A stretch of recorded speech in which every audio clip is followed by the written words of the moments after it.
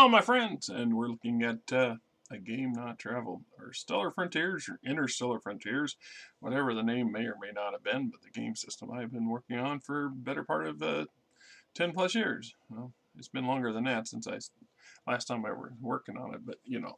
Anyway, I was digging out the other day. I'll just briefly touch on something else. So, like I said, this here is probably the 2.0 version of it, and this would have been the 4.0 version of it right here. And you can see where I had crossed the lines out as I individually lined each one of these up to type up the version that becomes this one here. And before this would have been the 3.0 version, right? It would have been somewhere in my collection is the ship component and build a book that goes with this one as well. But I was digging around in a tote out in the garage last night when I was looking for the sack of chits that I had for the little player pieces, little cardboard player pieces for Starfleet battles, and I ran across that. And most of the stuff in that particular tote are many of the novels that I've written but have never tried to get published anyway. So what we're looking at is creating a character or an NPC for my house and to do some stuff with. In this case, I want to create a ranger. And in a previous video, I discussed how each ministry can have these elements within them, and this gives you things that you can utilize. So in this case, I'm going to create a ranger from my Ministry of Culture, and we will call this person, I don't know, Fred Dodge, just for fun. And we're going to make him a male. And just so you know, before all this current fad of gender, this, that, the other thing was becoming a thing, I actually was trying to consider in my mind what that would mean in the distant future, especially you've had really deep control over eugenics and genetic manipulation of DNA to create, you know, all kinds of human hybrids and what that would mean. So in this response, we have male, female, the third gender, which is a cross between the both of them, and then of course we would also have alien genders, which may defeat the basic cause or connection or whatever.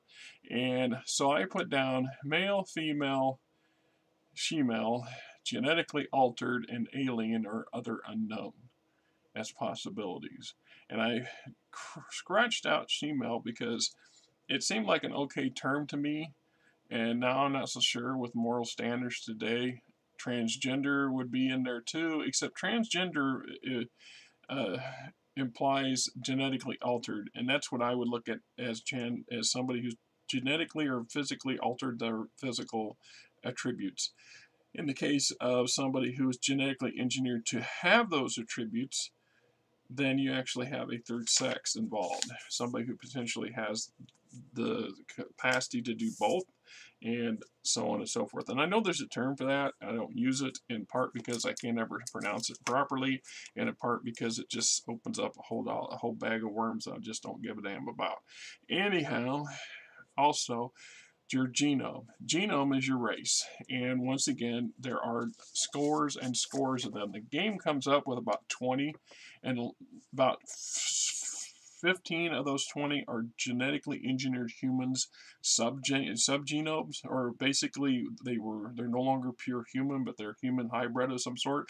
And when I mean hybrid, I mean that these were done thousands of years ago and now have been successfully perpetrating themselves without being genetically ticked with. And then about 5 out of the 20 are actual purebred normal or actual aliens, and the numbers might even be a little higher than that. But for simplistic sake, we're just going to say pure blood human or human. And yes, I said pure blood human, and what I mean by that is we're all bloody humans, and we're genetically born to be humans. We're not altered to be anything other than human. And I mean human. Doesn't matter what your color your skin is, or your diversity is, or what subgenre genome of the human race you may think you belong to. You're still a freaking human. You are a Terran. You are a Terran. I am a Terran. My wife is a Terran. The lady down the street who's Spanish ancestry and her family are Terrans. They're just as human as everybody else, and I don't give a damn what any other thing in that scenario comes to. And I believe that there's a lot of things I don't agree with what Ronald Reagan says and did, but there's one that if aliens did show up and become a thing, and become a problem. If aliens were to invade Earth, suddenly all of our petty differences amongst ourselves would cease to exist, and it would become us versus them, because that's the human nature, that's what we do, and so on and so forth. So genome is human, and that means size. So when I look in here under size, and I'm not going to keep popping the book back and forth again, but see, I got genome, and I explain all that stuff. So pure humans are a human genome that's not been genetically altered. Many truths go to two extremes to avoid inter-genome breeding, and what we're fearing to dilute their genetic pool or become, quote, less than human. That is always going to be a human problem. And then we have genetically modified humans, or exotic humans. Majority of things inhabiting settled space today are the products of human genetic programs over the past 8,000 years. And it goes on to explain that. And then we have aliens. Well, humanity likes to lord the fact that, as known to date, humans were the first truly interstellar species. With the invention of the earliest, albeit crude modern standards jump drives, humans have worked to spread themselves across the stars. And then it goes on, one of the true first alien species they encountered with were the Catarans, a genome that evolved from primitive hunting caps of the Cataran homeworld of Cator. Feline in almost every way, etc., etc. So we got a random genome chart here. And I use charts pretty much exclusively, and there's reasons for that, because it's just removes the need for you to pick and choose things. So if you don't know what you want to be, roll the dice. If you don't know what you want your house to be, roll the dice. When you have new settlers coming to your colony, and you will get those events, this is the chart you choose to use if you choose just not to just say I want. Because that's always the thing about this, any kind of game system. The rules are set up to be guidelines. So if you chose that you want to have a diverse species of people, you can choose that each batch that comes in is what you want them to be. Or you could create your entirely new one. The mechanics, there's a chapter for to do just that. So you can do it. So anyway, and we picked the genome, and it says here under the human category, human are medium size. So size, height is medium. And if you want to go into how many meters, how many inches and feet, that's up to you. Weight, it's kind of in the same category. So I'm just going to leave that blank for now. Age. Generically speaking, humanity potentially can live to be 400 or 500 years old at this point with science and medicine. The odds are really, really good that if you're starting out, you're not going to be that old, because it's just your training and makeup and experience should be much greater. So I'm going to say that this individual is starting out at 18, and we'll just for fun, we'll throw a D4 to give it a little extra. So 1. This individual is now 19 years old. So he's new. And since our house has not established training facilities or any of that nature, this person would have got their base training in the old house where our colony effort originated from, but they would not have progressed. So by definition, we want ranking of tried. And in my ranking system, it goes untried, tried, green, regular, veteran, elite, and an imperial. And the numbers don't change much. And it says you only need about 100 points, quote, experience points to advance to the next level. But there's good reason. You can, every cycle goes by, you gain a point. You're in a field doing something, you're gaining a point. Then there's points for doing missions, points for completing missions, points for certain things. So there's points, there's ways for this person to accelerate in their experience. Their limitations then become where when how do they gain new skills? How do they get the training for those skills? How do they get new technology, new equipment? All this is stuff that we address as the game progresses. So in the initial start out, we could try it with an untried individual. I don't advise that. Meanwhile, the 10,000 people, our breakdown gives us about 2,500 Tech 1 technicians, or quote, tried individuals. So in this case, that's what we're going to pick, one of those. So we're going to go and we're going to say ranking is tried, and we're going to give it the very first. So it's 101. It would need to, so Fred would need to get another 100 points to become green. So at tried, he gets a plus 20 attitude modifier, attribute modifier. So all of his experience, or here, from these are going to add 20 to everything.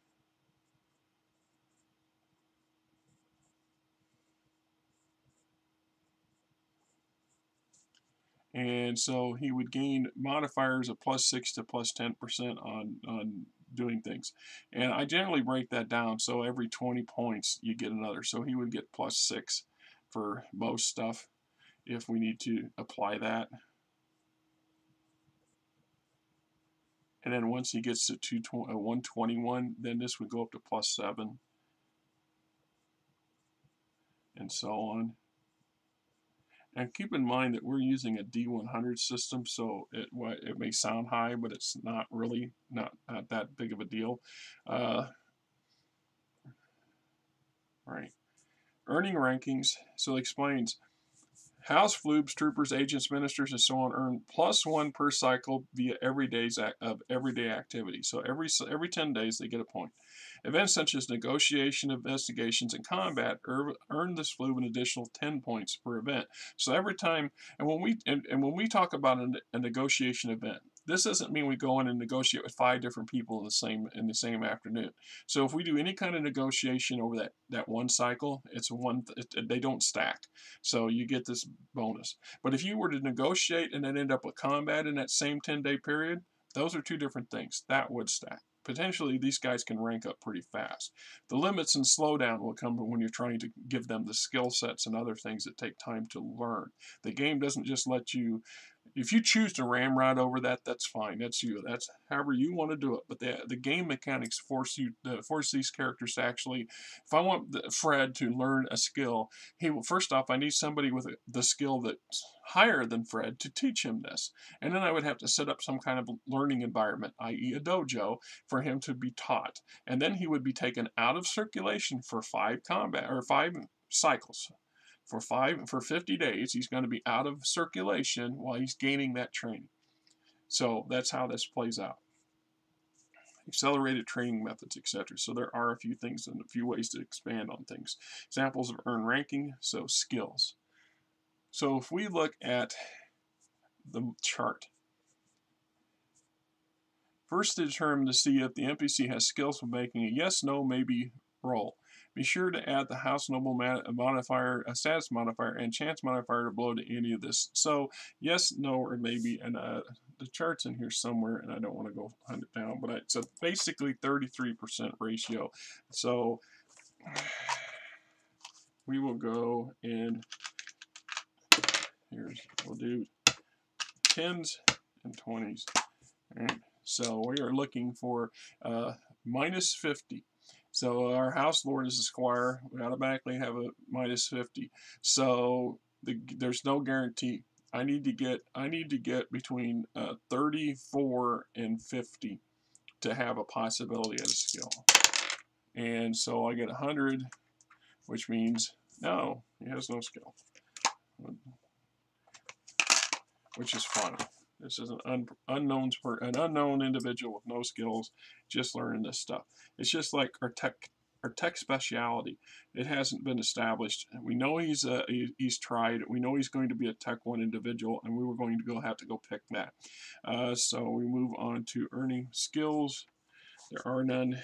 And some of the descriptions you have: martial training, or say martial arts, sniper, sapper, slicer, Diplomacy, infiltration, survival, small unit tactics, large unit tactics, investigation, driver or pilot, observation, endurance, science, medical care. All right, so standard of living. Our standard of living is also known as SOL, and this is what they're going to get paid on a regular basis. The standard of living for your MVCs matters in part because it allows them increased assets or increased access to things, but it also gives them a few advantages, but it costs your house money. So the question would be is what level of standard do we want? If you think about James Bond, what kind of level of standard of living was he paid? What was he used to being? He presented himself to everybody, to the world, as being a sophisticated, somewhat playboyish character with a man of means, but it never actually went into any great detail as to exactly how he supported himself.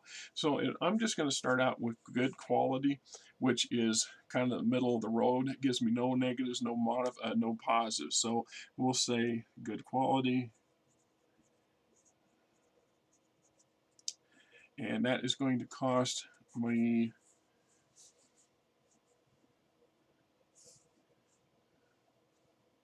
So, for worlds with infrastructure 1 through 3, this is considered middle class. Accommodations are standard, granting some confidence.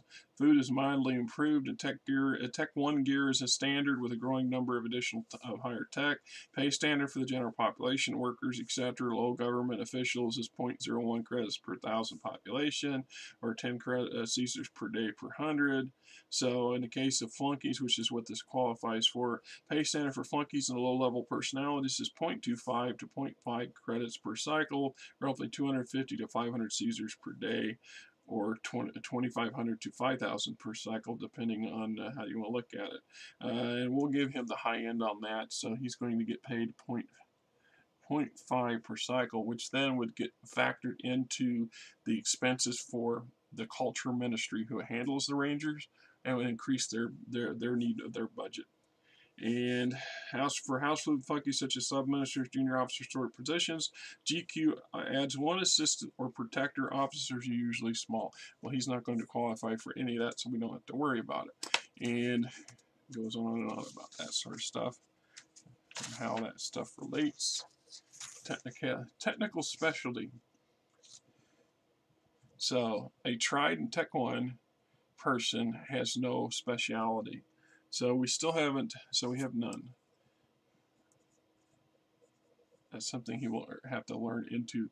But some of our specialities for tech specialists: administration, astrogation, education, weapons, engineer, science, software, a shadow agent, i.e. spy. So things like this. It's like title or profession. So there's no title or profession. This individual also does not have any wetware because he's not ranked high enough, and the house didn't have any to put in him. Now it's possible for NPCs to arrive via events like ship traffic rolls that will have higher ranking ability and higher standard of living, but also include things like tech specialities and skills and wetware, i.e. cybernetics, bioimplants. That's what I call wetware. Anyway, so gear tech level. Our gear tech level for him at the moment is 1, and that's going to be standard because that's all the equipment we have for him to deal with, and we'll get to that. So body point and size, he is a medium individual, so he's between 1.6 and 1.9 meters, weighs somewhere between 46 and 99.9 kilograms. Medium is standard size for humans and size by all which others are measured. Body points is 3. So, an important point on body points. Body points, and I always go 30 because you can get 0.1 damage, 0.5 damage, that kind of stuff. Body points never increase, ever. Now, there are artificial ways to enhance the basic points that your body can absorb, but at the end of the day, you do not get. So if you lose all your body points, you get to 0, this character's gone. He's dead. Now, there is some advanced cybernetic and bioimplant technology that actually can subvert that for a limited amount of time. i.e. like suspend your brain function or something. So you could literally get 90% of your body destroyed as long as your brain remains and the implant that's in it remains. Potentially you can be, I don't know, if the house has the resources and the wherewithal to do it, you could regrow your body or replace it with a cybernetic, or with, become a cyborg, and all that entails. But there's also some limitations too. You can lose body points. Every implant you put in, every bio implant, every cybernetic implant you add to a character removes X amount of physical body points. They're losing parts of their physical body to be replaced by an artificial construct of some sort.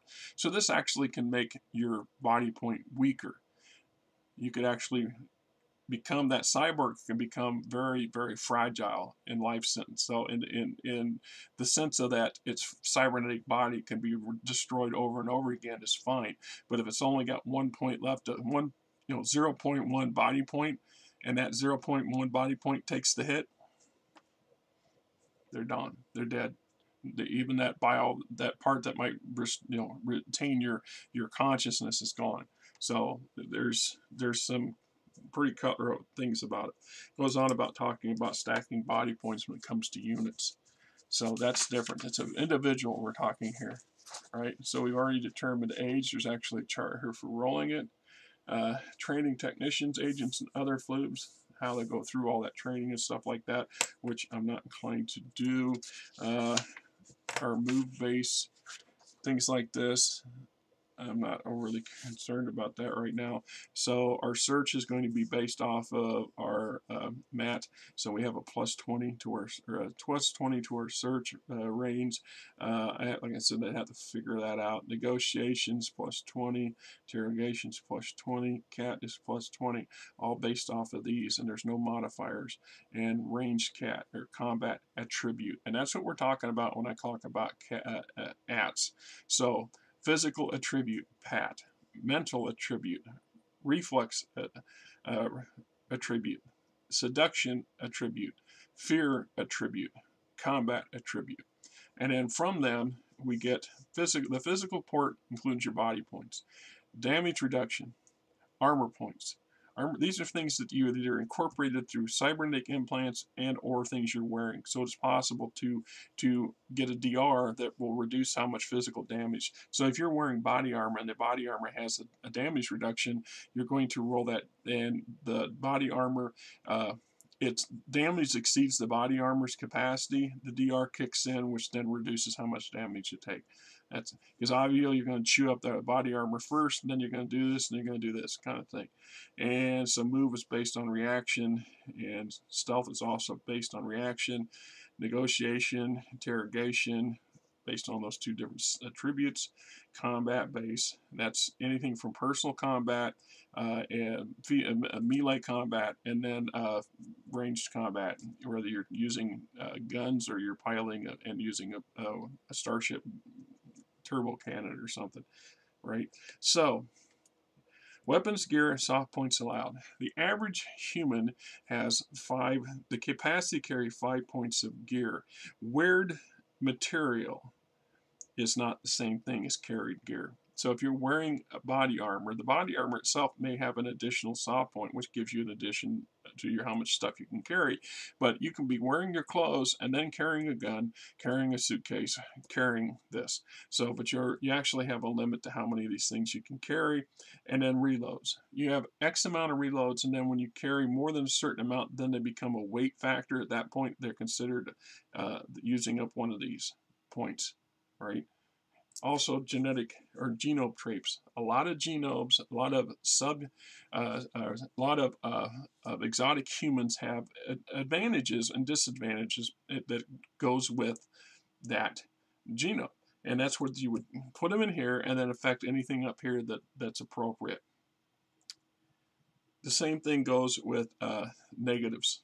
So some of them have some negatives and things that affect things up here. And then, of course, separate baggage. And what we mean by that is all the other stuff your character may have, gear not worn and or carried. So it's possible for your character to have a suitcase and a weapon case and things like this, that they only take them somewhere when they're moving You know, they're not going about the field slugging these cases around all the time and trying to keep up and do things. You can't shoot somebody. You can't reach for your gun and shoot somebody if you got a suitcase in your hand. If you let go of that suitcase and then you're in the situation causes you to move somewhere else, you just left the suitcase behind. And whatever's in that suitcase, you can't get into it if it's not there. And if you do, it takes time. That's just standard in any game system I've ever worked at.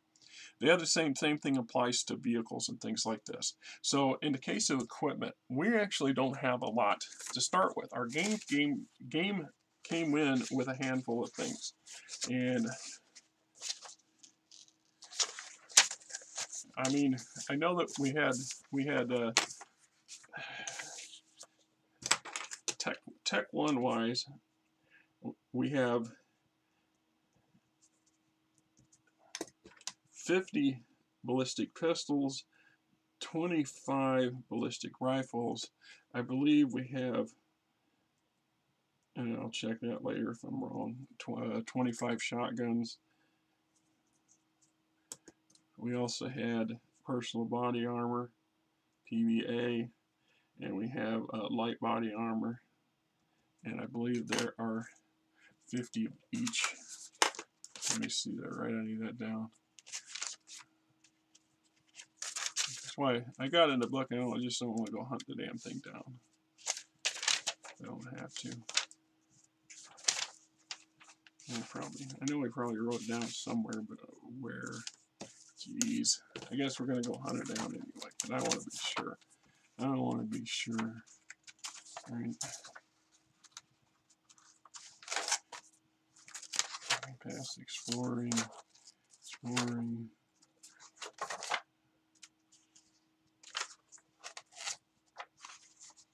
Maps.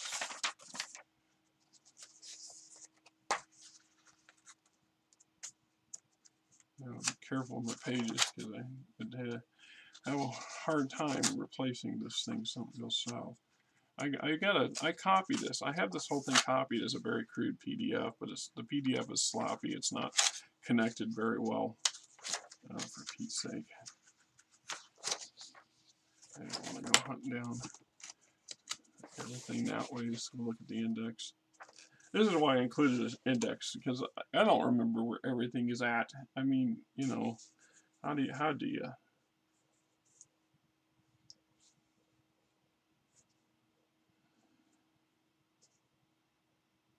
Oh, you're killing me here. How did I phrase it? Yeah, 30, 35, 26. I just went up forward.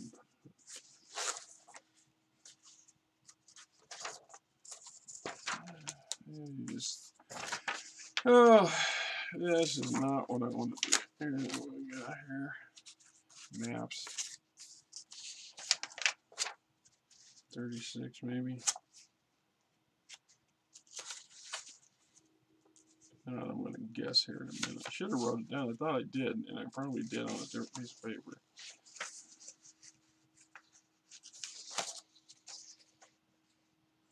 Status, ministries. Really killing me here.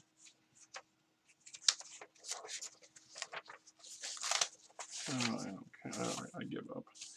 I'm pretty sure that I came with 50 light body armor and 50 personal body armor. There was also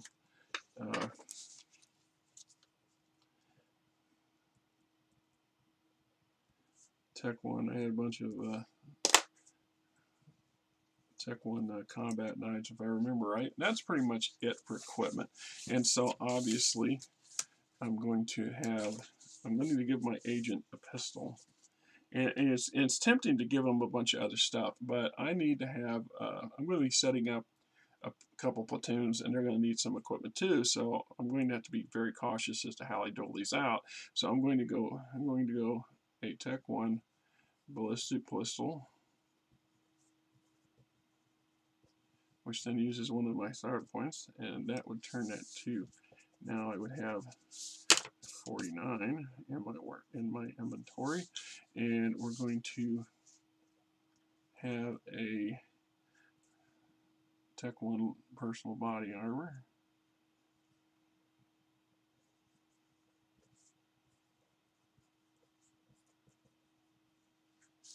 Now you can make the argument how that body armor, personal body armor, could be armored clothing, could be bulletproof vests, however you want to look at it.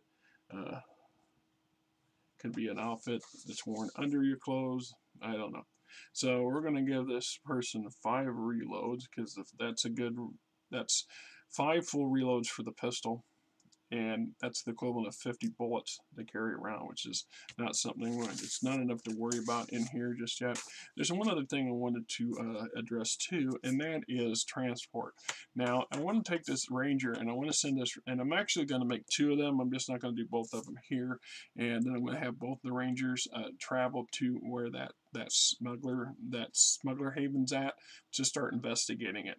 And to get there, I have to consider that it's somewhere else on my planet, and I'm either going to have to task my drop shuttle to take them there, or take them nearby and drop them off so they can walk to it, or they need to figure out how they're going to get there. And obviously traveling across a planet, an unknown planet especially, a planet on foot, is, I'd like them to do this year, and not be 100 cycles down the road before they get there. So I have to give them some kind of vehicle. And one of the things it came with is, what your factory starts cranking out is utility vehicles, UV, and industrial vehicles, IV. But there's only X amount. When I look at my exchange, for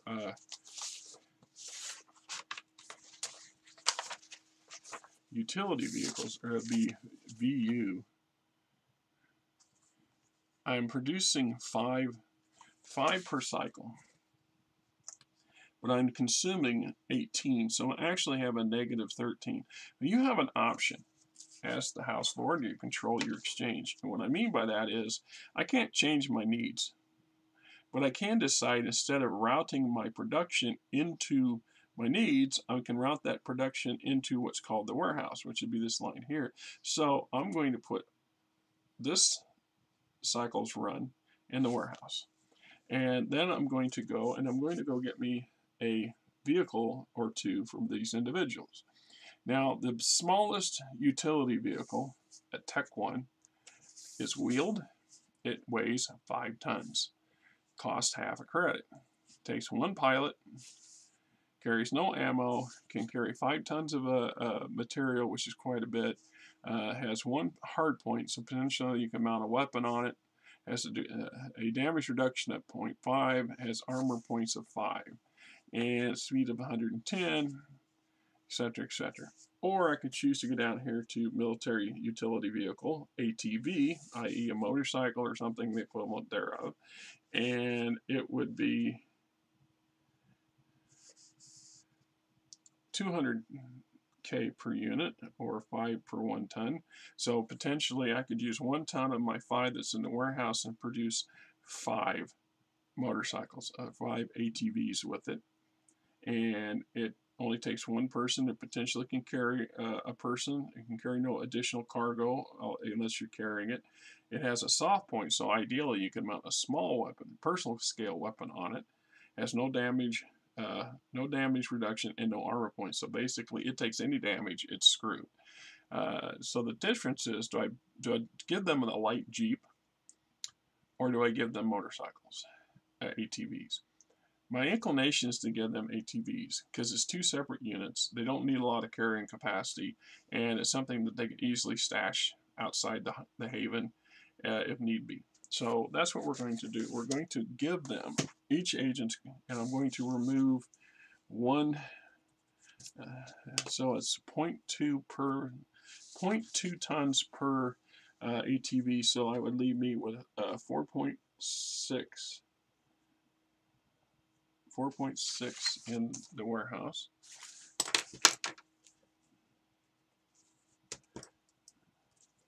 And give each agent, and it would be considered separate baggage. So it's going to be a Tech 1 ATV. And I don't need any of this. If I get into combat, I'll worry about the stats at that point. So this is how, basically, at the end of the day, I've created my first NPC for a mission. And I would just repeat the same thing for the next agent. So it's like in the case in the back, we got some additional stuff, notes for notes and history. I'll put down Fred joins Rangers on cycle 7, and cycle 7 sent to investigate Smuggler's Haven, because that's what I'm also going to do this turn before I finalize cycle 7. And in the back we have things for a computer assisted device, i.e. A laptop or the equivalent thereof, and some of the software options you can put in it. PSEN, which is a personal sentry unit, a neural implant package. So if you, one of the most common neuro cybernetic implants is, for most people, if it has the means to do it, is a neural implant. Basically giving yourself your cell phone, your computer, your laptop, all this stuff in a little tiny chip that goes in your head, and then you interface it. And I have some pretty creative ways of explaining how that, I envision how that stuff would play out and pan out, and I've done that in numerous of those would-be novels and stories. So I have well established in my mind what they would look like, and I've tried to explain it a little bit in the equipment guide, but which is up there. But anyway, so that's our Ranger Fred Dodge. Till next time, guys. Going on, my friends, this is Rick, and hey, if you like the channel, please hit the subscribe button, hit the like button, tell your buddies, tell your friends, tell your coworkers, tell anybody else that's in the gaming industry or gaming fandom that says, hey, this is a channel worth checking out, right?